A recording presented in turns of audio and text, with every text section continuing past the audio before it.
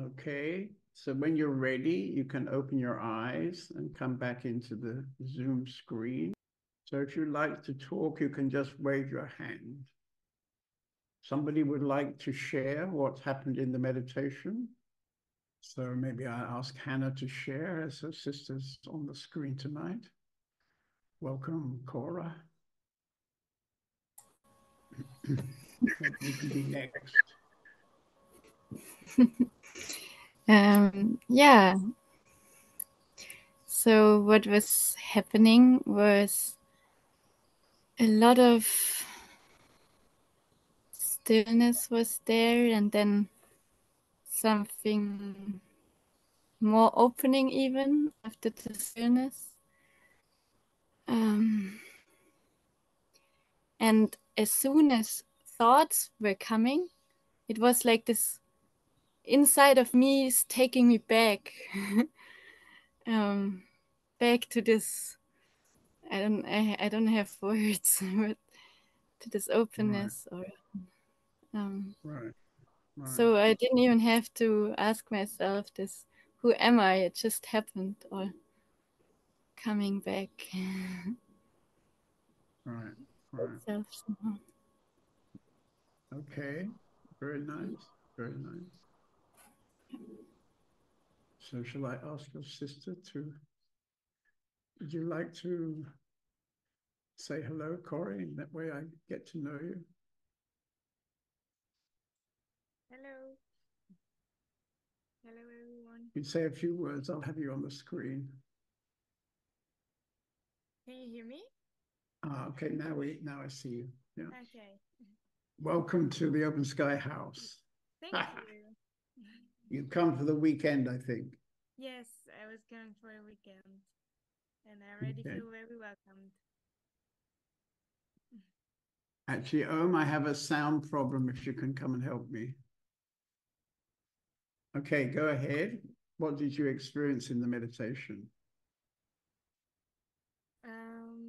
So first, Yeah, I also listened to the computer. but maybe my microphone is also not the best. So my microphone is not the best usually. Okay, I can hear you. I think it's all right if you carry on. Okay, maybe I just have to come closer.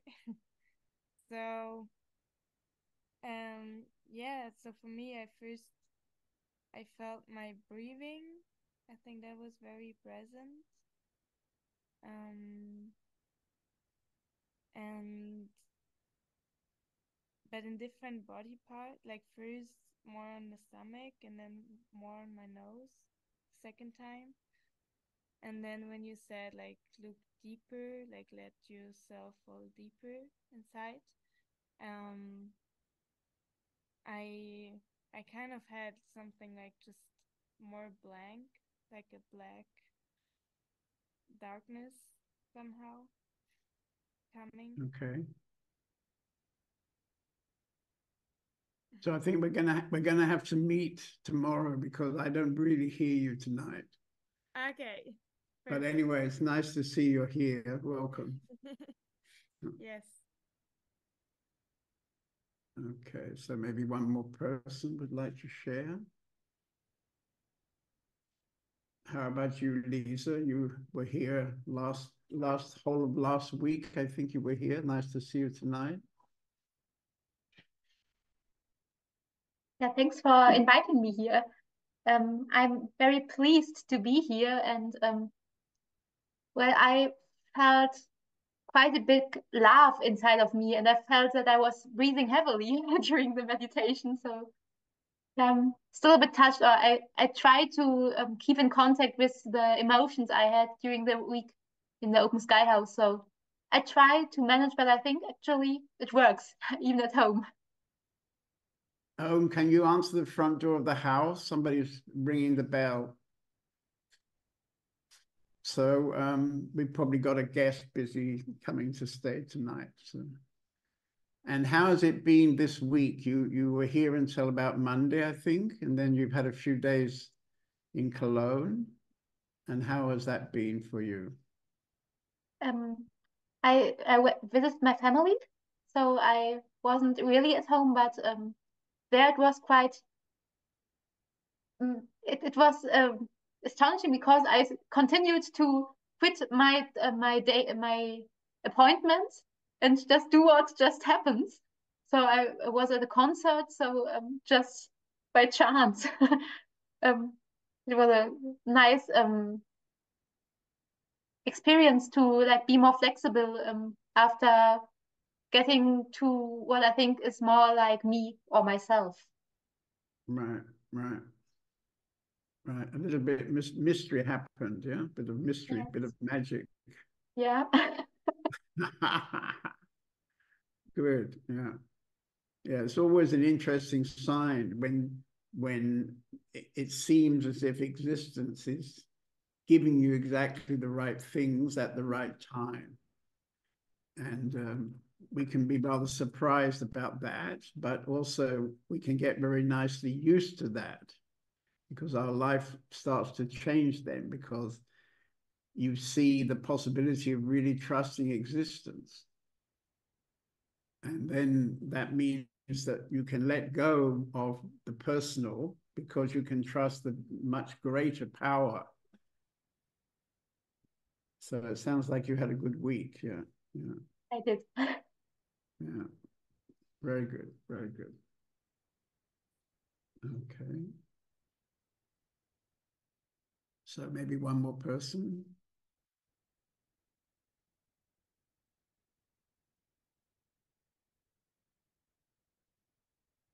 Somebody from Spain, maybe. Krishna, Kali, Kashi, who would like to share?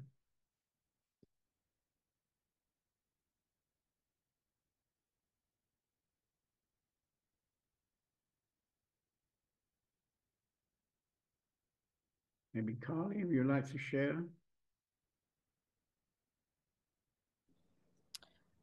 Yeah, hello.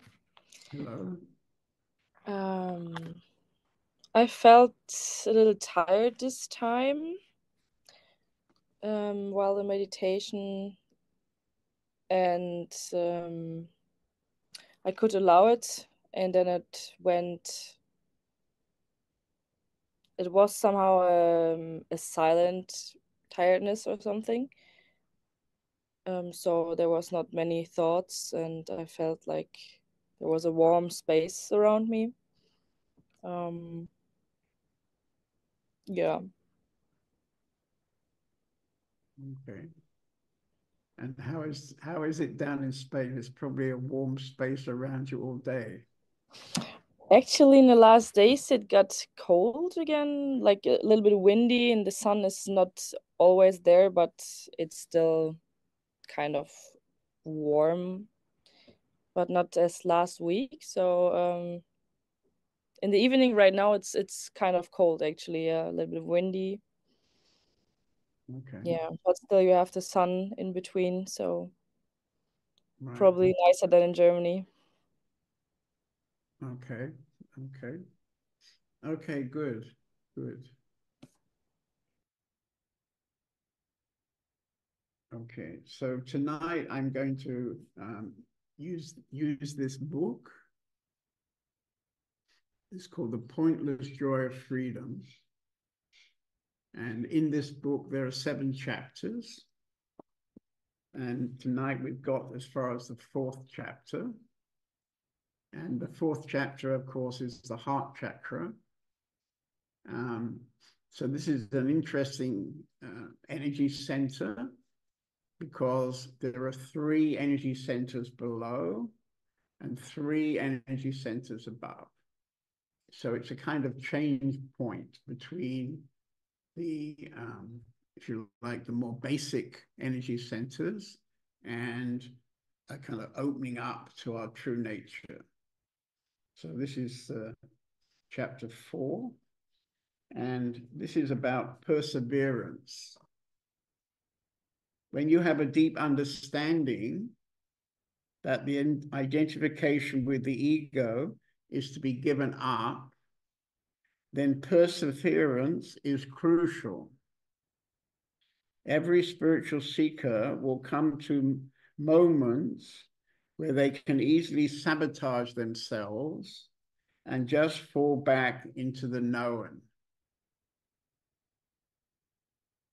So this is something that we constantly experience here in our community. And I call this the ego wall. So, of course, as we get deeper and deeper into the inner world, we come to understand that we need to deal with various mind structures that are not so easy to deal with, that are in the background from the early days. And we've been conditioned with those structures, so they happen to us invisibly mostly. And they stay somehow in the mind, and they keep on influencing what's happening to us day by day. So at a certain point, we find that stronger things come up. Anyway, we find this in our community, that many people in the community are finding after some time, they come to some aspect inside themselves, which is very uncomfortable, maybe a bit threatening. And it's very easy when this particular structure is having to be dealt with that we want to run away. So I call this moment the ego wall. And it's something that is almost inevitably going to happen to everybody who is seriously wanting to become free. So this is not really the moment to run away, because if you run away, you've still got the structure inside you. So you don't gain anything by running away, but you can gain a lot by staying with that particular issue. And if you stay with the issue, it may be uncomfortable. Sometimes it can be emotionally painful. Nevertheless, there's a great value in staying with it, because there's a chance it will disappear. So this is something where perseverance is needed, because over the 20-odd years of Open Sky House, we've had many people who've come here very happily, have lived here very happily for some time, and they've been dealing with their inner structures out of the daily goings on in the community, working together, being together, meditating together.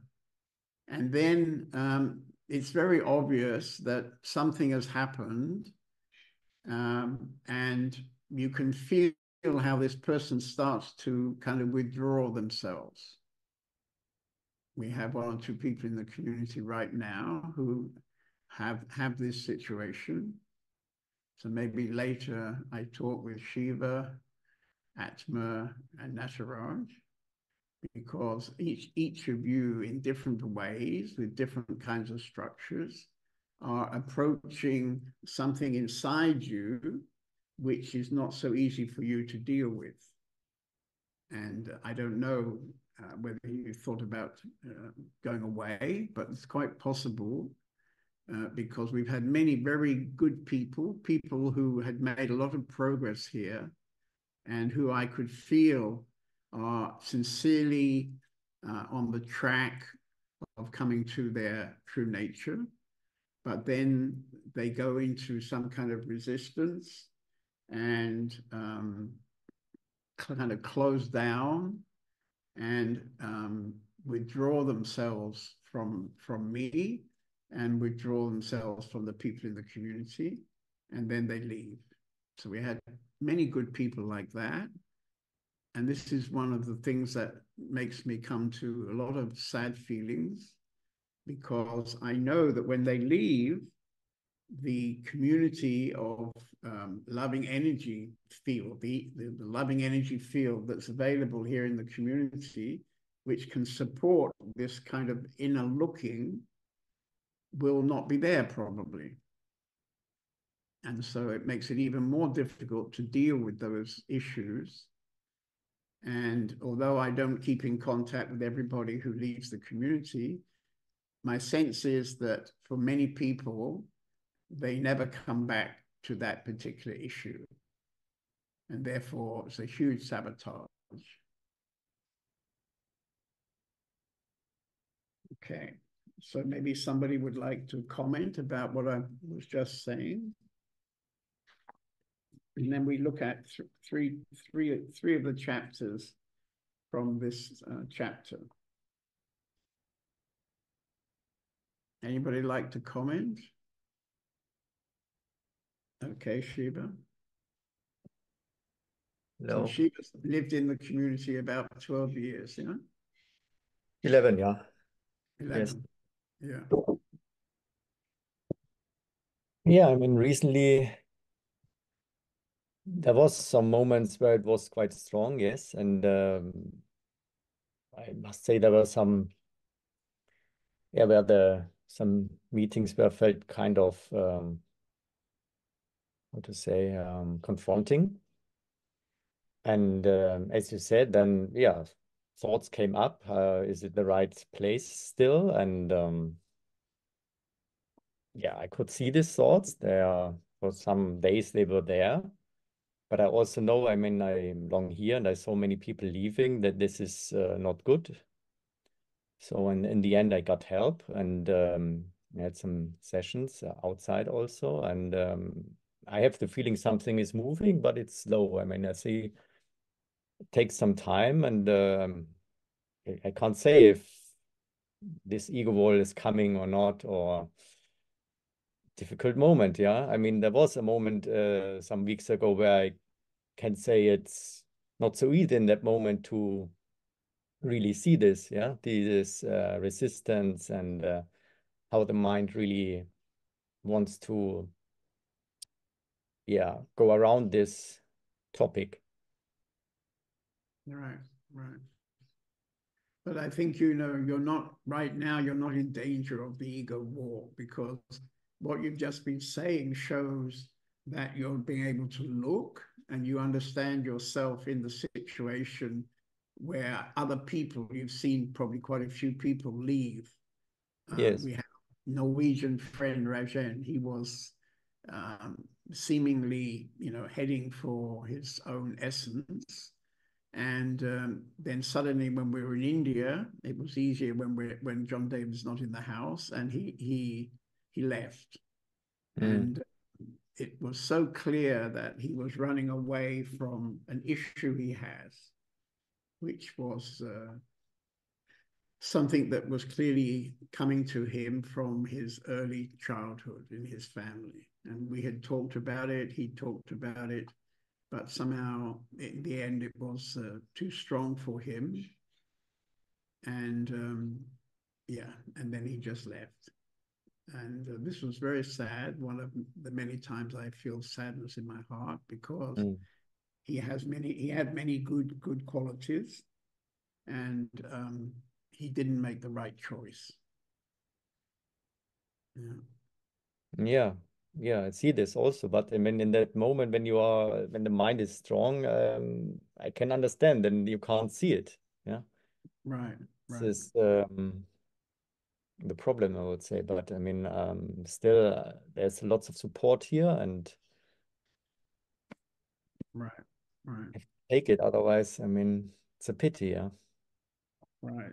So At the moment, perseverance. I also, in my younger days on the inner path, I also had moments where it got very difficult, and I don't know if I was ever ready to give up, but it was certainly, there were difficult times in my journey. There will be all kinds of situations that you would like to run away from. And the most common way to run away is through relationship. We fall in love. Fall in love, yeah? Fall in love. It is important to see that you are already loved, and that your effort to get it from the outside can very easily sabotage your awakening. So this is a very sort of unpopular kind of message.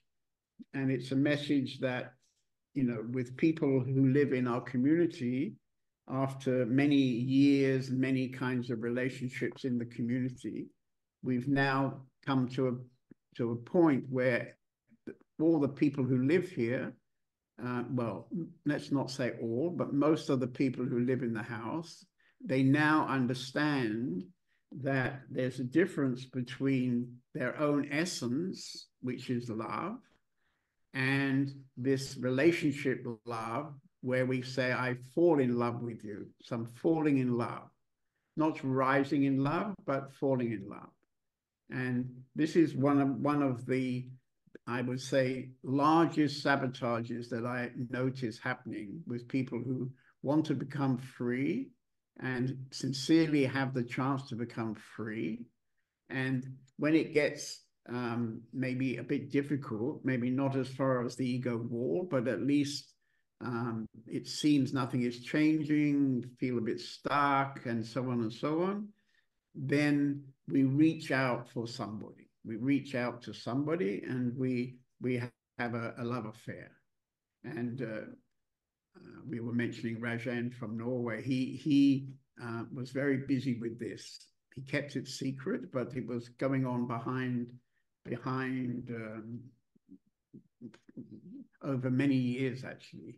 He was always looking, although he seemed to be so sincerely with himself, but actually very often he was escaping into some kind of love relationship.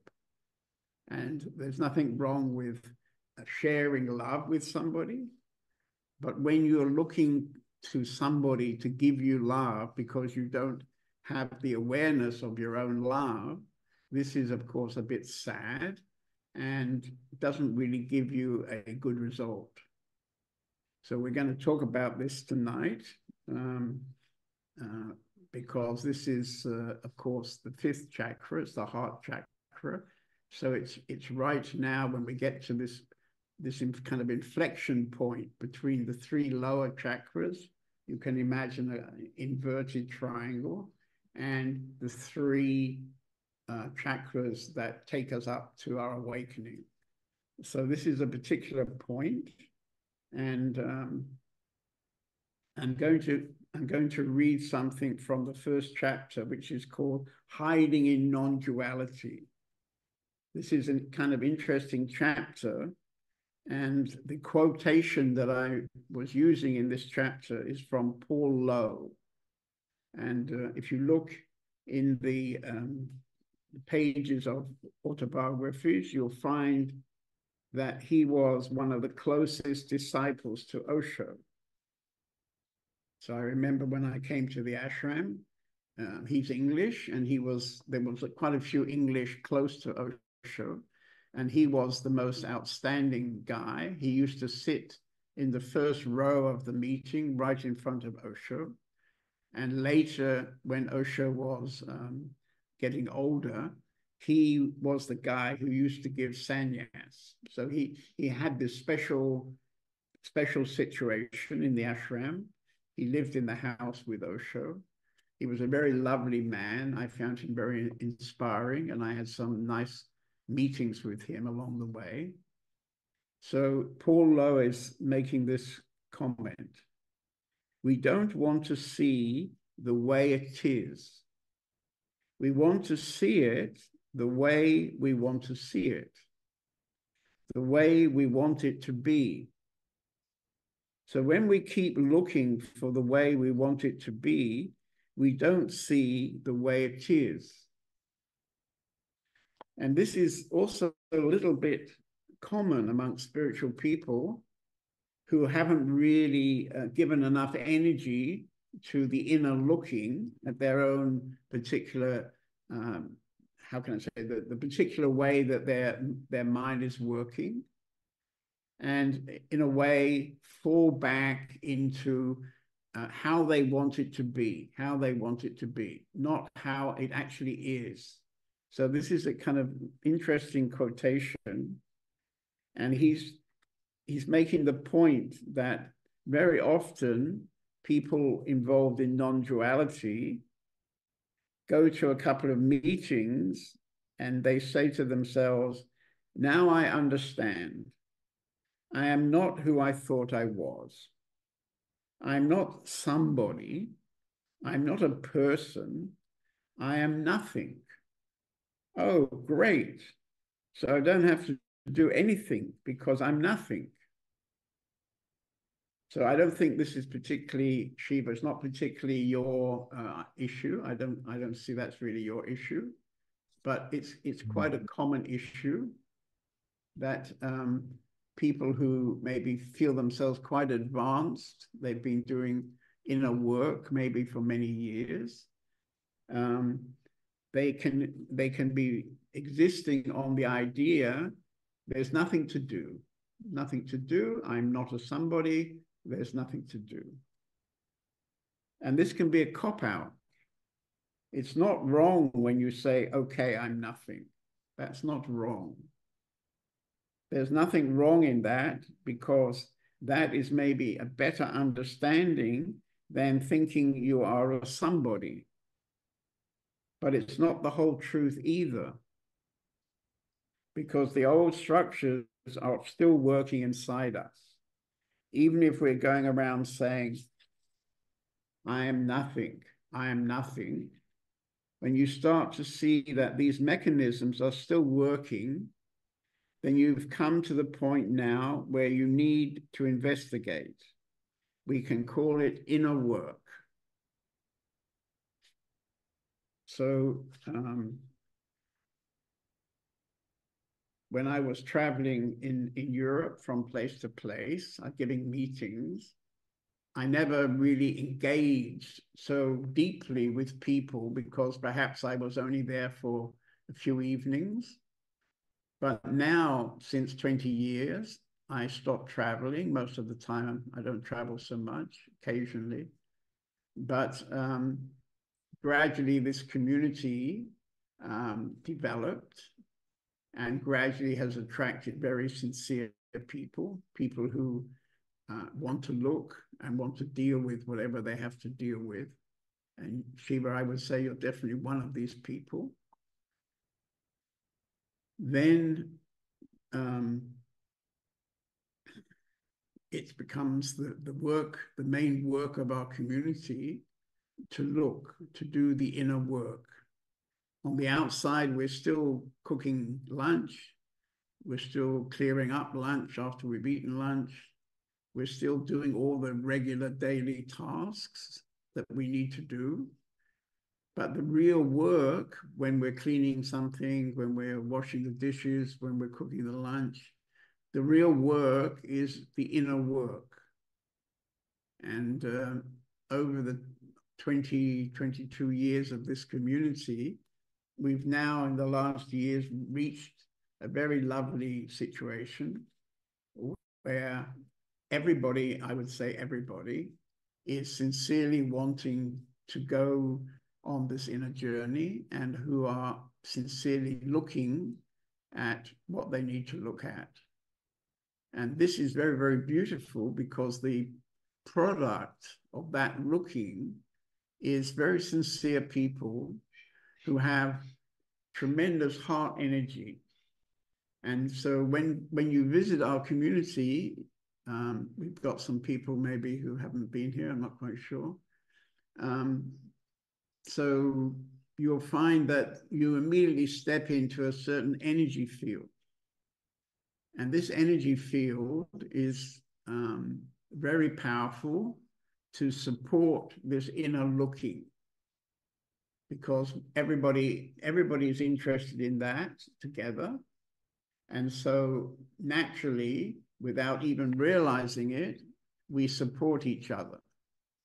And so in this community, we have, regular drama every day, I would say, since 22 years, pretty much every day, some drama with somebody who is getting in touch with some aspects which they're not very comfortable with, perhaps, you see. But this is completely wonderful. As long as you remember this perseverance, you don't give up, but you take whatever it is aboard and you do what is necessary, you do the looking that is necessary, and you find that somehow in a magic way, things disappear. It becomes lighter. And yeah, it's actually very touching for a teacher to experience this. And I think only with a community where people are invested to do this work together can it really go easily. I never planned to have a community around, and it happened when I came back to Europe from being overseas. I was actually living in Australia, came back to Europe, and in a magic way, I found myself heading to be in a community. So that was 22 years ago. Okay. So anybody like to share about that? Just wave your hand.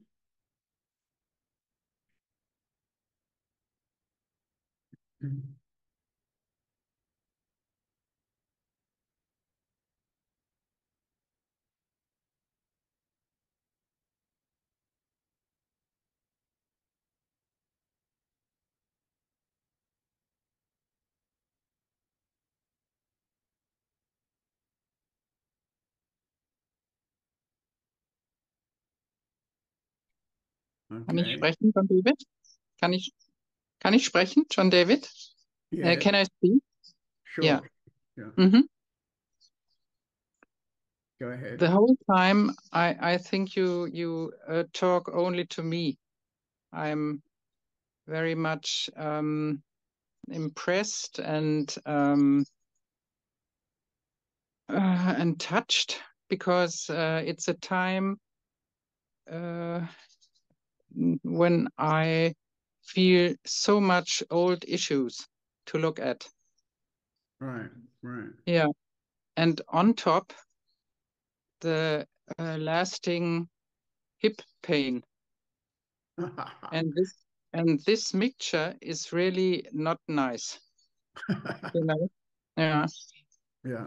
I'm only And, laughing because I understand everything you're saying. I'm of course observing this on a daily basis, but although it's a tough situation, you see, you're revealing the fact that you're exactly in these two things. You know, the ego wall is sort of around, made more difficult by your hip issue. You had a new hip joint, but you still get regular pain, as I understand. So that's, of course, not so nice. If it helps you at all, I can tell you that I've also had a hip operation, both my hips, a few years ago. And generally, I get no pain at all. So that's very nice. But starting last night and still going on now, I have intense pain in my right leg. Maybe that makes you feel a bit better. I don't know. I feel with you. What? I feel with you. Yes, yes. But the thing we have to remember is if you really accept life as it's coming to you, right? As you've got the trust, then there's some reason why at the same time as the pain, you're also dealing with some stronger structures you have. Yeah. And actually, I know you're a little bit of wanting to escape, yeah? So now, just in the last days, we were planning the trip to Spain. We have a retreat in Spain in about 2 weeks' time. And you were on the list. We bought you an air ticket to come there. And then you told us, well, I have so much pain. I want to stay and do some healing on my hip. Yeah. So you weren't going to come, you see. And maybe you didn't notice, but I could feel that that wasn't really the best thing for you, because moving to another culture, moving to another weather, because it's mainly sunny in Spain, even if it wasn't tonight. And also I knew that when Parvati was in Spain, she found a very good acupuncturist, which helped her a lot over some months. I heard about regular sessions. And so I felt that would be definitely worth a try for you too. In the past, I've had acupuncture. Actually, I had it in China even one time. I was visiting China. I became the patient in front of a group of about 50 tourists when they stuck needles into me. That was my first ever experience of acupuncture. And then living in Japan, I also had acupuncture. And I've had it in other places. Yeah? So I know that acupuncture can be wonderful for pain because it opens up the energy channels inside the body. And that can be how you can easily, how can I say, release this pain. Because somehow on one level, the pain is something that's blocking. It's blocked. Absolutely. Absolutely. Totally blocking. And one of the things that you may have got in touch with recently, but if you haven't, I give you a little, how can I say, a little reminder right now, and that is that within the community, you've taken a position where, because you're a bit older, you're not as old as me, of course, and you're not that old, but we can see you with white hair, and you feel this age. And of course, we have quite a few young guys and girls in the community. And sometimes this makes you a bit remote. So people sometimes feel you with a sort of protection around, like an isolation around you. And this is definitely not needed, because when you first came to the community some 3 years ago, was it maybe? Not quite 2 years. 2 years ago. Okay. So 2 years ago, you were having some very wonderful opening experiences, and you were very, very happy to come and live in the community. And in the beginning, it was rather easy for you, and you had this sense of being extremely open. Actually, you were extremely open. But now, after 2 years, when you might be expecting it to be even easier, suddenly it's not. Easier. And so this is a kind of situation where this chapter, which you can read later, this chapter on perseverance is very important. And I think by the end of this evening, you'll get a sense of that, how important it is. And looming is this kind of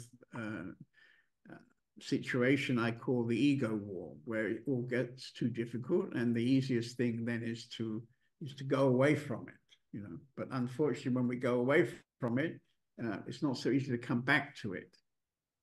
So please don't do that.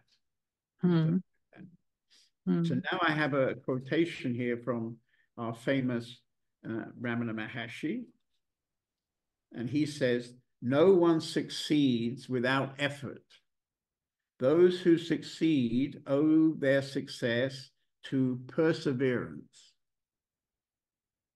Okay, so this is a quote from our famous, most popular and famous teacher, and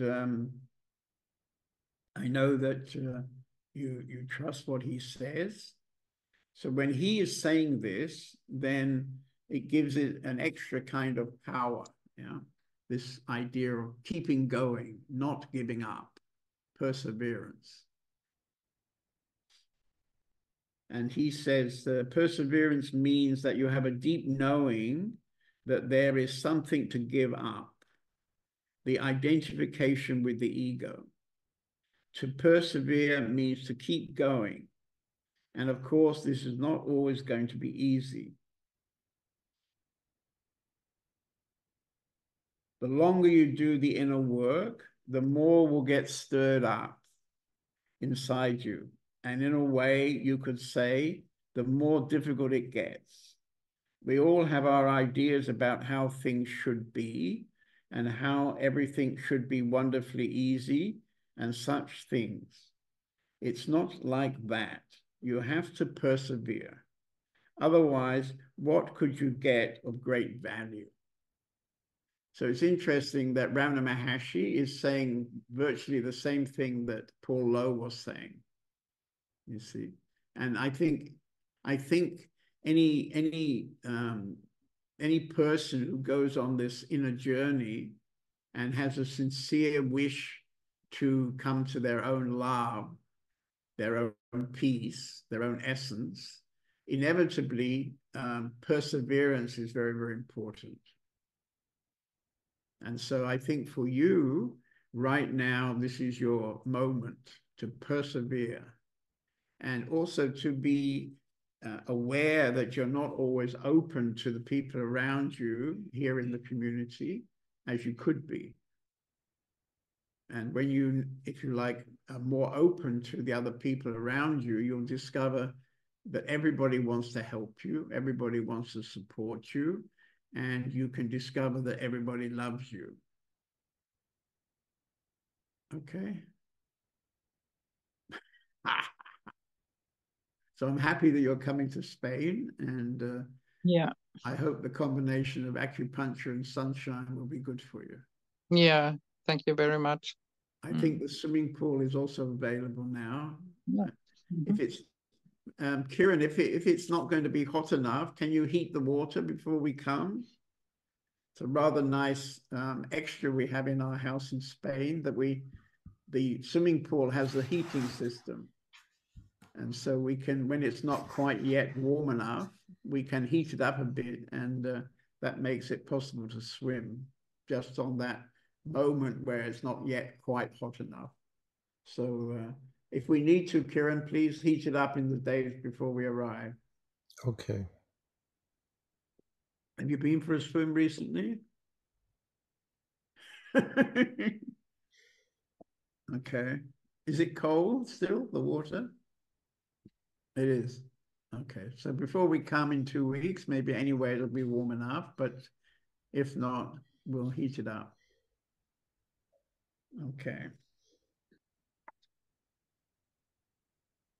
Okay. Anybody else like to dialogue with me about this this subject?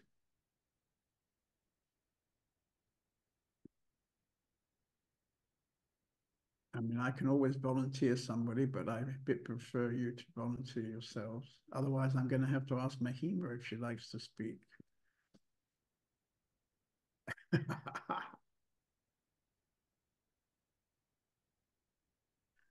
Okay, Mahima, say a few words and I'll have you on the screen. Here I am. Do you know why I've chosen you? Yeah.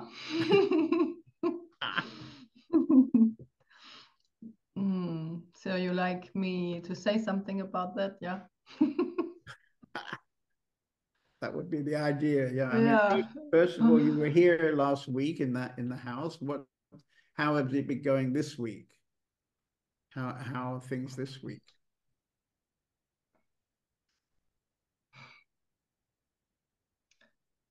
Yeah, last week was very intense in the house, again, like always. And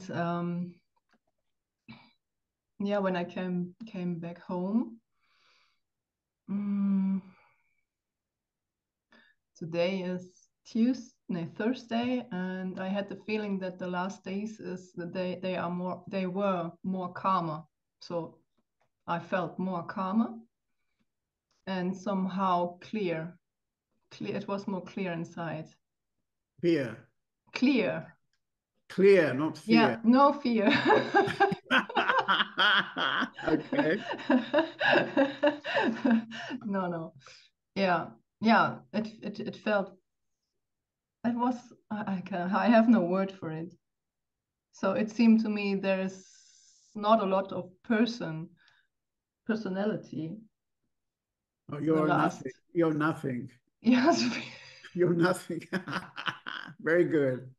I'm nothing. I can see. I'm nothing at all. Yeah, I can hide and do non-duality. No. Yeah. But today it was very strong for me. I meditate after I had a client, and then I was lying down to meditate. I like it while lying down.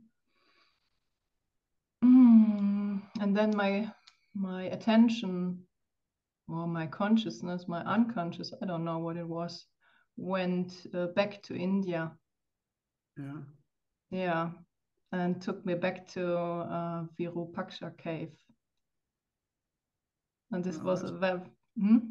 That's a pretty good place to go back to. Yeah, and this was very strong because I had there was a feeling of being there, being around the mountain, being in the cave as well. And it's still working very strong in my heart region. Right, right. So it felt like this cave. Yeah, came into my heart and went down my chakras. It felt like this, so it was very strong feeling.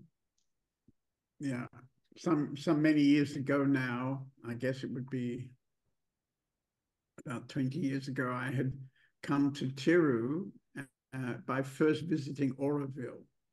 So this place, Oroville, is a small modern city built mainly by Western people, particularly French people, near the sea, and it's developed over now many years. And they built a huge, what I call golden golf ball. So it's a vast sphere, which they coated on the outside with panels with gold leaf on them. And of course, it looks very beautiful, very dramatic. And many years ago, I went inside this golf ball one night because they offered a meditation. So inside there are two like staircases, but I think if I remember, they're not actually stairs, they're ramps. So there's slopes where you can walk up very easily. So you walk up and you come to a room, and it's a simple circular room. And they have a shaft of light that comes down from the roof onto a very large crystal. This is the kind of focus of this room, yeah. And I sat there for some time, I can't remember. And of course, it was kind of exciting, very modern. And in those days, maybe I wasn't such a great meditator, so I, was kind of enjoying the ambiance or something like this. Maybe I wasn't so inside. I was also rather touched by the outside. And then a bit later, I came to Tiru, and then I went up the mountain to the cave that you're talking about. And of course, inside that cave, it's very sort of primitive, you could say. In the inner chamber, there is a kind of heap of something. Actually, it's reputed to be the how can I say,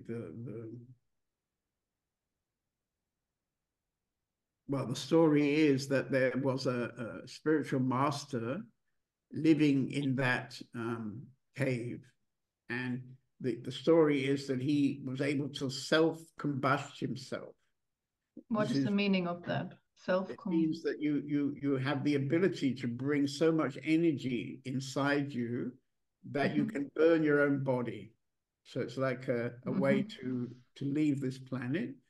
And this man is reputed to have done that. And his ashes are in the inner part of the cave. And maybe you notice that kind of a heap is his ashes, meant to be his ashes. I don't know the truth of the story, but it could be easily a true story. So what is a heap? Heap, a pile of ashes, Ah, yeah, okay. Maybe you remember now that in the inner room, there is this kind of heap, a pile of something.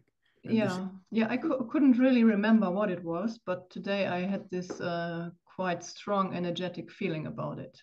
Yeah. But I couldn't remember what it was when I was in there. I can remember that I was a little bit on this upper level they build around. Yeah. But it's always dark in it, so I couldn't really see what it is like. And I tried to Google today after this kind of whatever, Right. and ask myself what it is. Yeah, thank you. So this is now. So when you come to that cave, you can sit outside. There's a famous photograph of Ramana Maharshi when he was young, sitting outside that cave, and you can sit exactly in the spot where he was sitting. And then when you go in, you can be aware of the bed which he is reputed to have made. So there's a kind of concrete or stone bed where he, I guess, would sleep. And then when you go into the inner part of the cave, you can sit at a higher level. There's a kind of higher level, and on that higher level on the right side, there is a kind of unclear heap, and that is what's reputed to be the ashes of this man who self-combusted himself. Okay, interesting. This is kind of beyond possibility for us Western people, but this is also a known phenomena from Tibetans. Tibetans also, some of them have been reputed to have been able to self-combust, so then you end up with a pile of ashes. Anyway, so it's a very strong place. So after my visit to Oroville, to this kind of super duper modern huge golf ball, and coming to this beautiful room with a crystal, I was sitting in this cave, and I noticed that I was having a much stronger experience in that cave, that rather primitive cave, than I had in this rather super duper modern meditation room, which probably cost a lot of effort and a lot of money to create. And this cave on that mountain, I would say, is one of the most beautiful places you can sit and meditate. And in years past, when I was spending more time in meditation, in fact, my first visit to the ashram, I stayed 1 month about 20 years ago. And I would walk up the hill every day to that cave. I would sit every day in that cave for 1 month. Well, not every day, of course, but most days. And this was always very, very beautiful. And I got to know the man who was the caretaker of the cave. He was a Mexican guy who'd been living in the ashram for quite a few years. Very quiet guy. He didn't talk very much. But gradually we became quite good friends. And he was saying to me one evening as we walked down together, he was saying to me, from his observation, most people can't stay inside that room for longer than 20 minutes. So this is a super powerful place, I would say. So I mean, the fact that you had this experience today is somehow showing you that you're very much cared by that mountain and by Ramana Maharshi. And this isn't the first time you've had kind of Ramana Maharshi moments. Yeah. Would you like to share your biggest moment? You may have noticed that tonight we have 2 or 3 people from India. Yeah. We have Stella, we have Renato, and Aditi is here. Where to start? You mean my bed story? Yeah, you were lying in bed with your boyfriend. He went to the toilet and you had a visitor. Yeah, I had a meeting, obviously. I was lying in bed and there was a lot of light in the room. And it seemed to me that I'm in a, I was awake actually. And I was thinking, what's going on here? There's so much light, and I was just watching it, observing it. And then it was it got a shape, and this shape was Ramana Maharshi. And I was really surprised about that, because I couldn't really believe what is happening in this moment. And yeah, my boyfriend, he woke up and he went to toilet, and I asked him, can you see anything of this phenomena? What's going on here? And he said no. So when he came back, I asked again, and he couldn't see anything about that. He went to sleep again, and it was going on for about maybe 20 minutes. I can't really remember about that. Right. Yeah, Right. and I remember that this vision said to me, come to Arunachala. Right. Yeah, this was very strong. Right. And I had a experience some weeks ago in the living room. I was sitting there, and then it felt to me like something took over my body.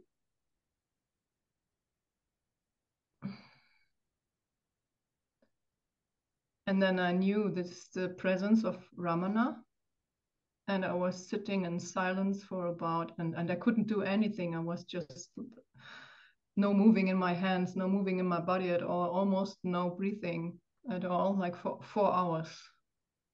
For 4 hours? 4 hours. Wow. Yeah. Yeah. And my boyfriend, he was there as well. He could, he took part in this energy, kind of energy. By the way, he is reading the book Aham's Purana. Right. No, it's the second time he's reading it.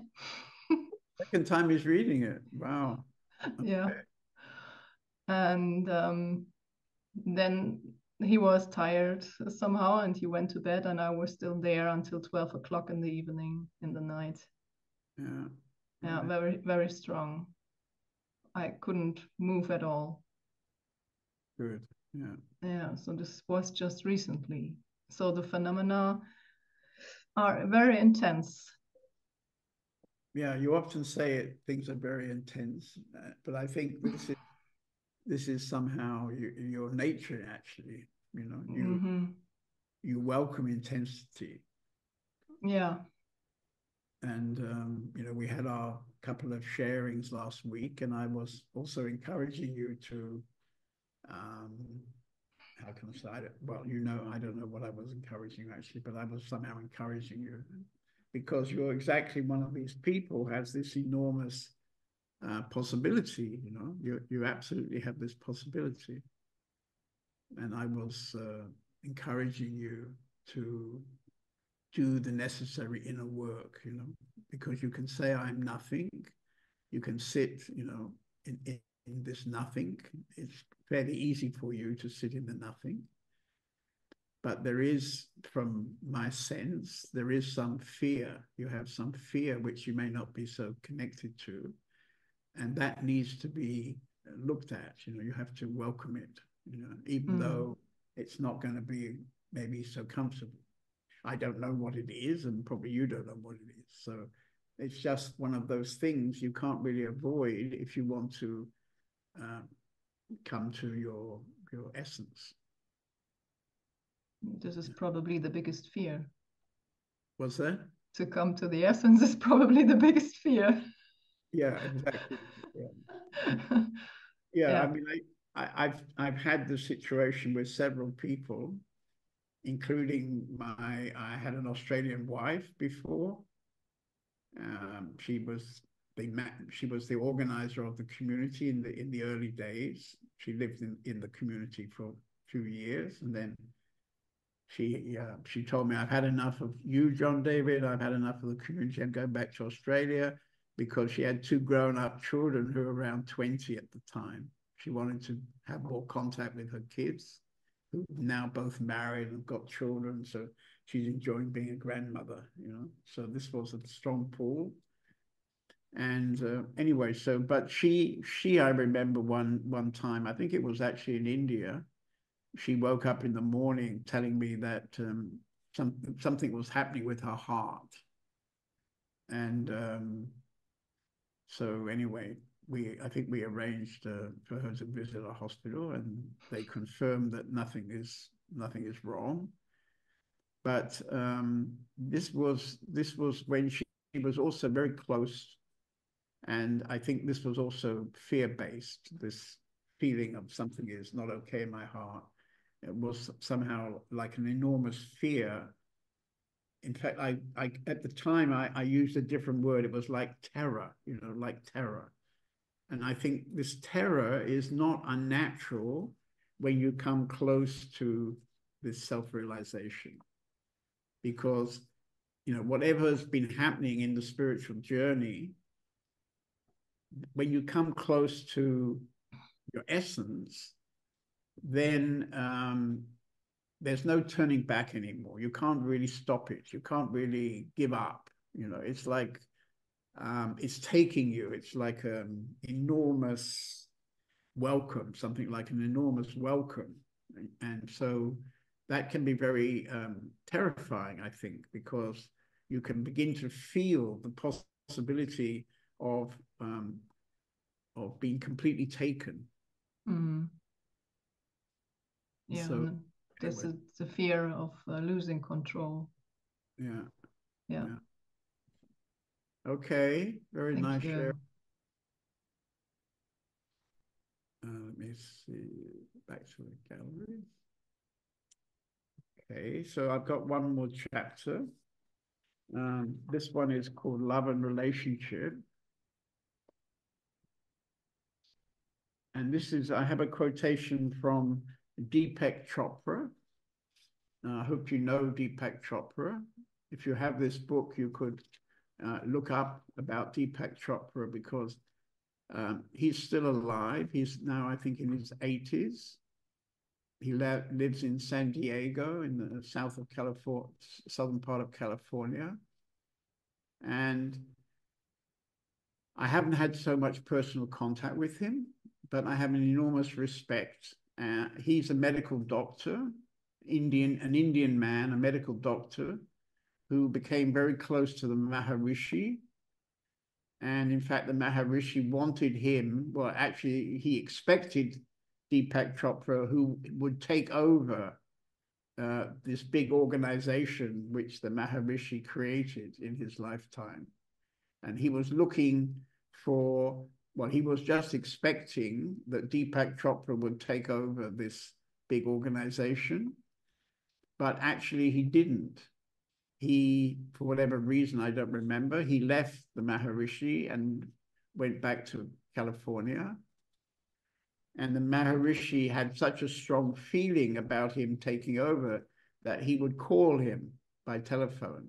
Please come back, you know, everything is waiting for you.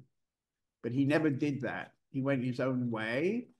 And I would say he's probably the most interesting, well, I don't know, the most interesting, one of the most interesting teachers.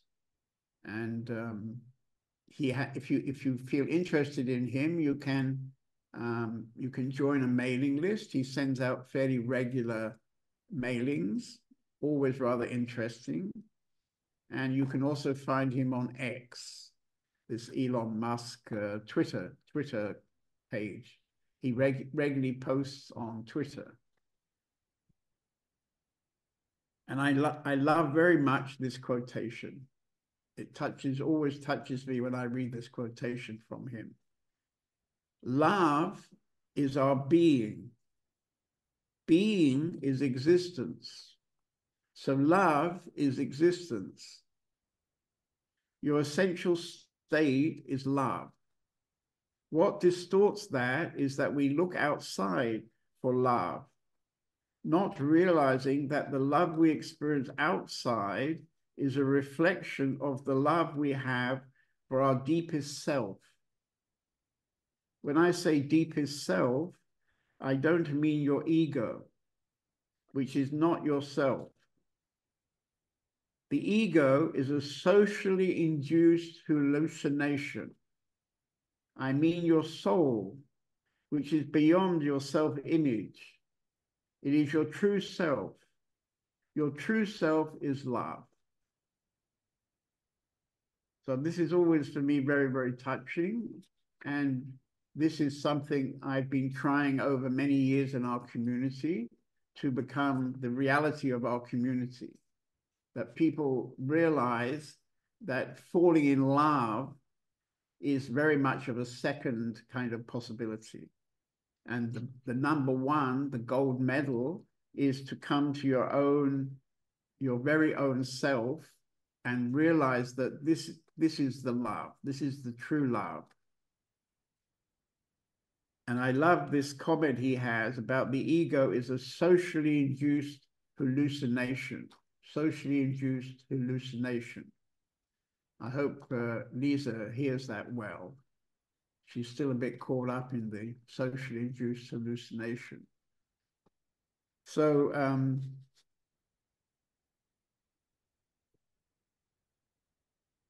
my comment was that the ego, I can describe the ego as a kind of movie, and we are busy producing it, starring in it, and watching it.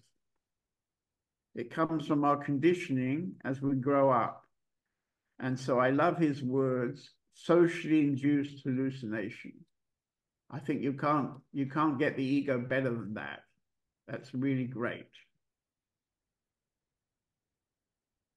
Love is our being is existence, and so love is existence. So this means that everything is love, you see. This means everything is love. And you have to avoid, maybe not when you're younger, maybe not until you've had some experience of relationship, but when you really want to come to your own essence, then you have to be very clear that it's an enormous sabotage to go in a I love you kind of situation. I love you. See, this is immediately duality. You won't come to your essence if you stay in this kind of duality, you see. We recently had some new young residents in our community, and they probably yet to be completely clear about this. But it's very difficult because in the society, there is always this pressure in the society that love is always to be found outside.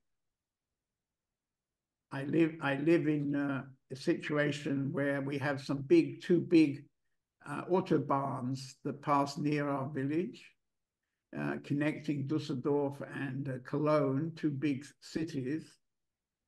And on Friday night and Saturday night, these motorways are packed with cars rushing here or there. And probably they're all looking for love, you see. So unfortunately, this is what the society offers. Get in your car, go to a party, meet somebody, and fall in love. This is it. This is a deep conditioning that we got already in our family, even if our parents didn't say anything at all.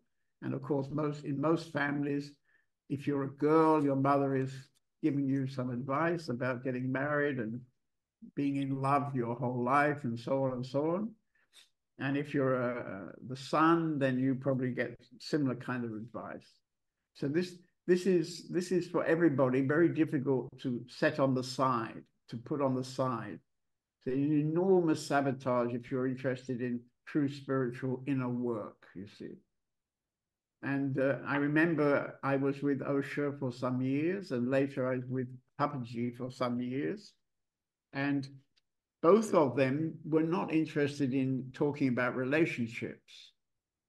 They wanted to talk about God. They wanted to talk about the possibility of coming to God. And yet, in the end, both of them succumb to the wishes of their Western disciples who wanted only to talk about relationships. You see? So this was in both cases. I can vividly remember when Osho kind of opened up the whole situation in his ashram, and he was encouraging people to play out this I love you game. And so there was an explosion in the ashram of relationships for some time. When I first came to Papaji, the letters that people wrote, to talk to Papaji, you would write him a letter. He'd have a pile of letters on his table next to him, and he'd take the letters one by one. And when I first came to him in 1992, I think it was, the letters about relationship, he always put them on the side. He would never read them. He would never answer them. But by the time I left, nearly 5 years later, he was always picking up those letters. Anyway.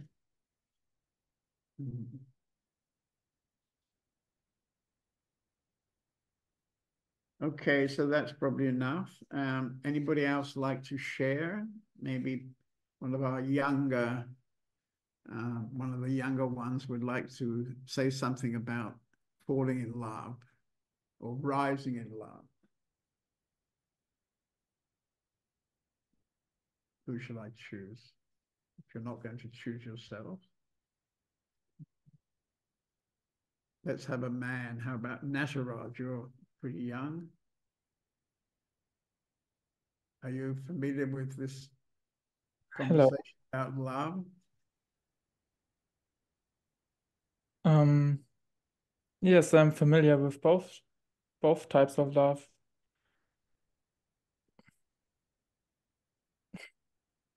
Okay.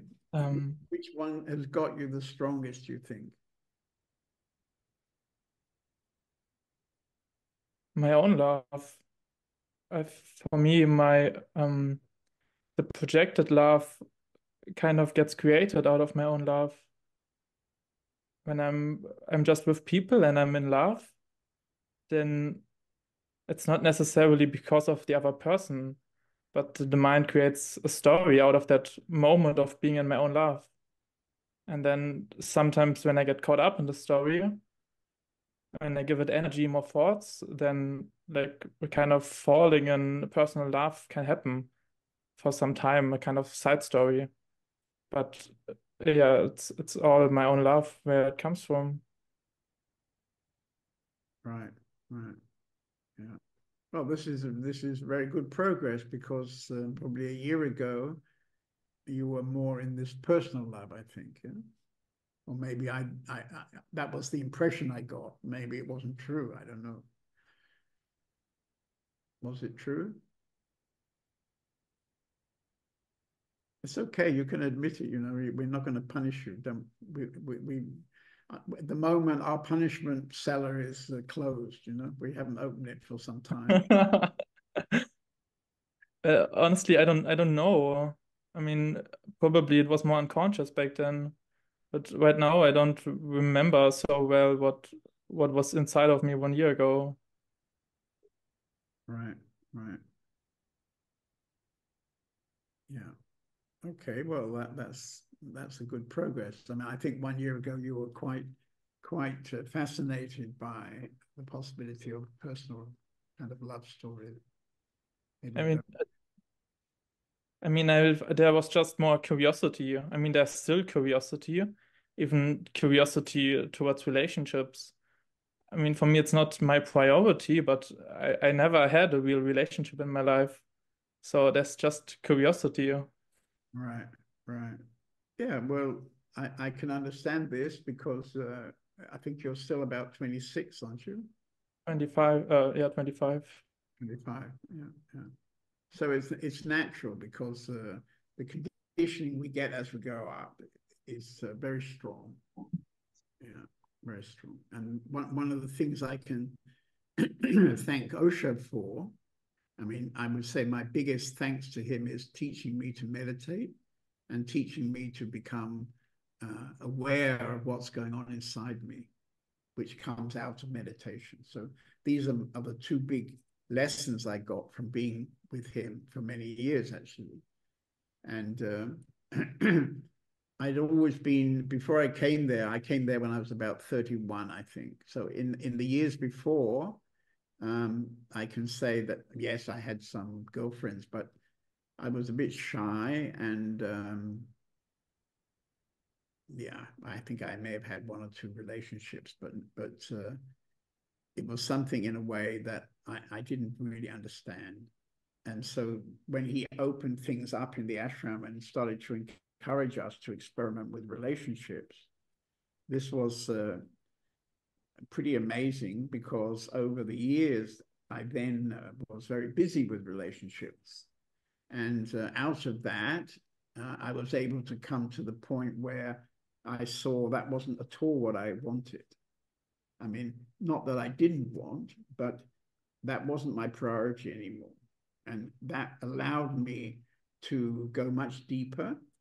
And it allowed me that when he had left his body, I moved to another teacher, Papaji. And when I came to Papaji, that, well, I actually came there with a lady. I came to Papaji with a Russian lady who'd been together. We'd been together for, I don't know, 3 years maybe. And, but we were both very hotly interested in the true love, you know, not just our relationship. So if you're going to do a relationship, I would strongly advise that it's much, much better to do that with somebody who has the same interest.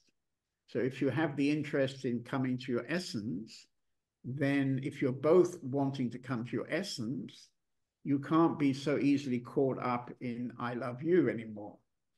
So we both came to Papaji together. I was quite a lot older than her, and I'd met her in Russia. I spent 6 months traveling in Russia as a kind of mini guru, and yeah. So anyway, we did a strong journey together. And we both got this enormous benefit of being with Papaji. Well, later she left. I don't really know what happened in her life. She has disappeared to Canada. But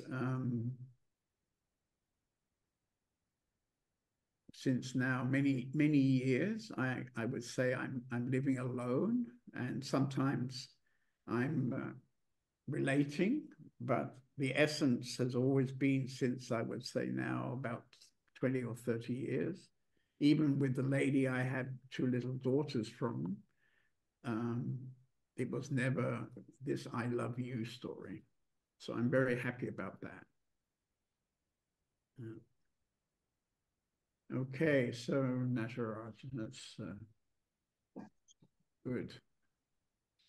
So we have some more time if anybody else likes to share.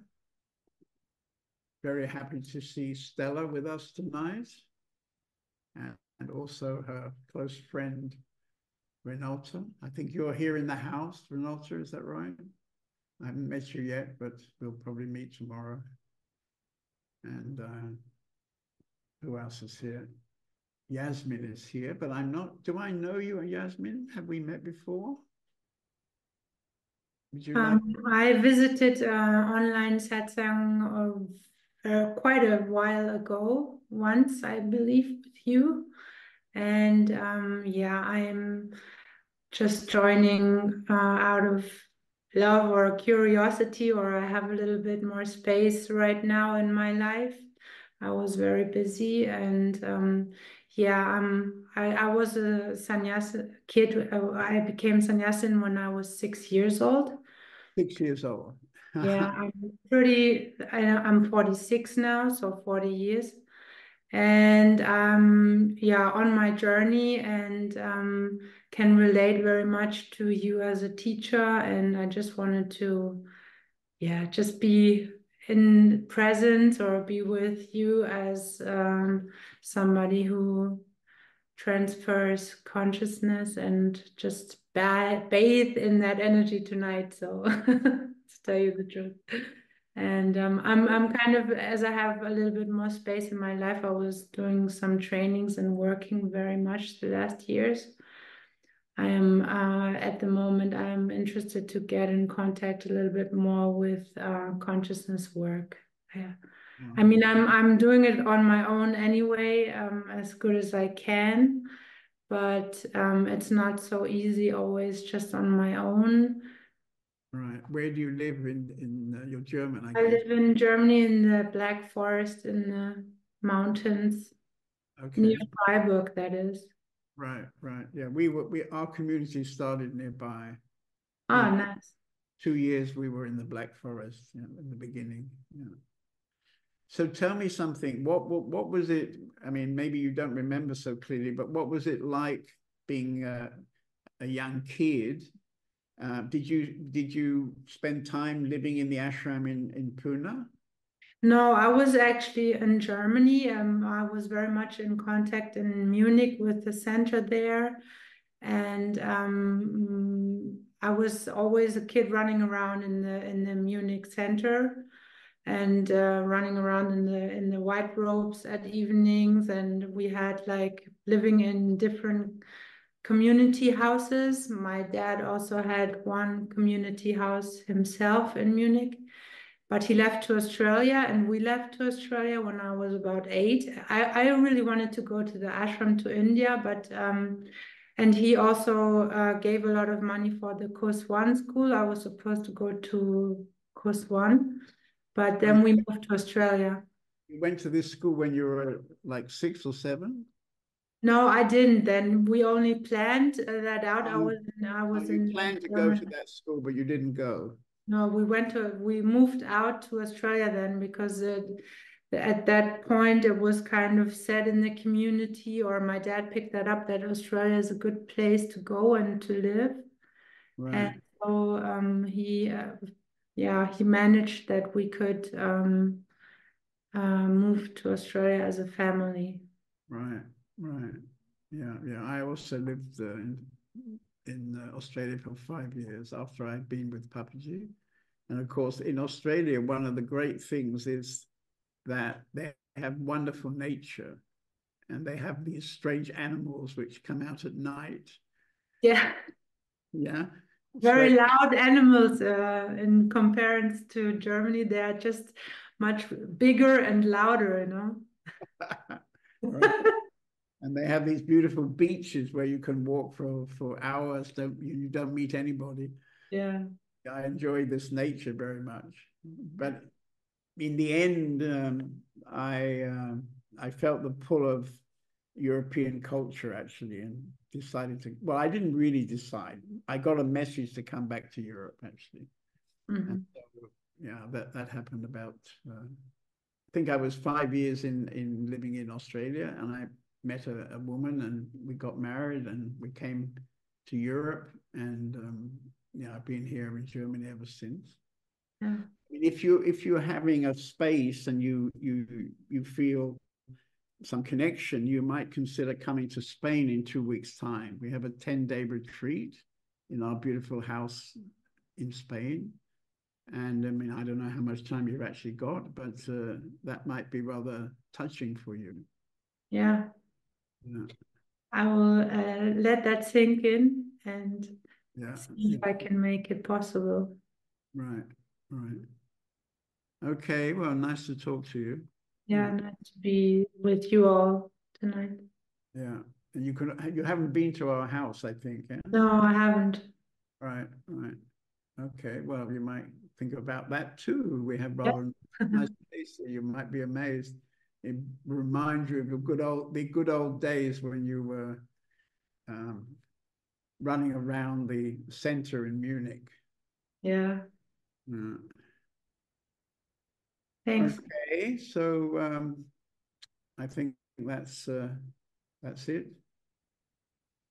So very nice to meet you all, and happy to meet the guys from India again. And yeah, I say good night.